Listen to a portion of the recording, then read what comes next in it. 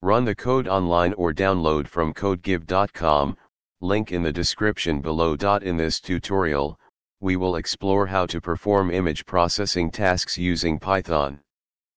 Python provides several libraries for image processing, but one of the most popular and powerful ones is opencv, open source computer vision library.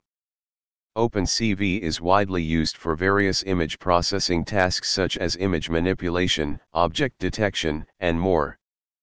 Before we start, make sure you have Python installed on your system.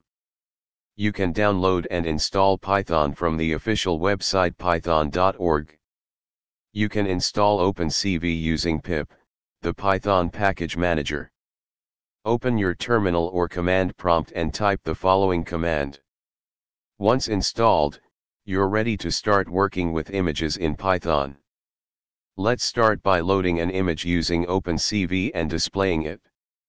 Create a Python script, example image_processing.py, and add the following code. Replace image.jpg with the path to your image file. This code will load the image and display it in a window until you press any key. Converting an image to grayscale is a common pre-processing step in many image processing tasks. Here's how you can do it with opencv. Blurring is used to reduce noise and detail in an image. Here's how to blur an image using opencv. Edge detection is used to identify the boundaries of objects within an image. Here's how to perform edge detection using opencv. You can rotate an image by a certain angle using opencv.